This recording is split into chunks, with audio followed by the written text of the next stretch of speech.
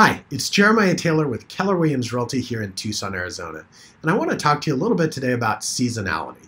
One of the questions we often get is when's the best time to list a home for sale or to buy a home in Tucson? And the answer is there's always a great time. It's always a great time to buy if you're looking at the long term, right? When I'm looking at a home to buy for my family, it's something we're going to be in for 10 years or more, which means that timing the market really isn't the answer. It's about finding the right home in the right location at a monthly payment that we can afford.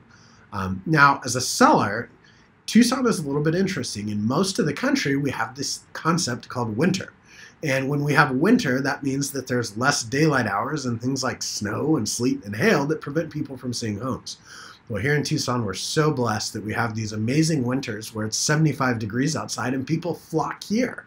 So we almost experience an inverted seasonality here in Tucson, where when it's really hot in the rest of the country, well, it's really hot in Tucson, but not necessarily the real estate market, just the temperatures.